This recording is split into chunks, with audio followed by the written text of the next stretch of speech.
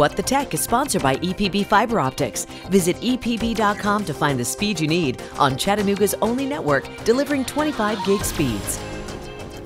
New technology is changing how people do many, if not most things every day, including how to take phone calls, listen to music, and take photos. Okay, well, a new pair of sunglasses allows you to do all of those things hands-free. Our consumer technology reporter Jamie Tucker has more. There are several brands of smart sunglasses now that allow you to take and make phone calls and listen to music hands-free. These are the new Ray-Ban Meta glasses that do all of those things exceptionally well. Audio quality for music and calls are great. You can ask Meta to place calls to your contacts and through Facebook Messenger and WhatsApp. What sets the Meta glasses apart is a camera and artificial intelligence. The camera is 12 megapixels and records video. There are 5 microphones to pick up audio.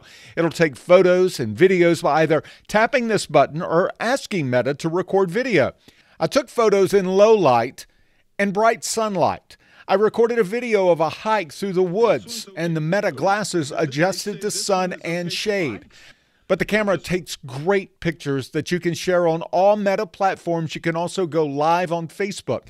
The most impressive bit of the Meta glasses, though, is the AI built in. Ask, "Hey Meta, what am I looking at?" And the sunglasses takes a photo and then searches the internet for a similar image.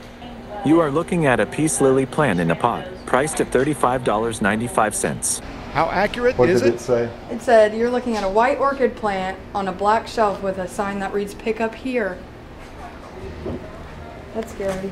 I don't like it. And if you're worried about someone secretly recording video, a light illuminates when the glasses are recording.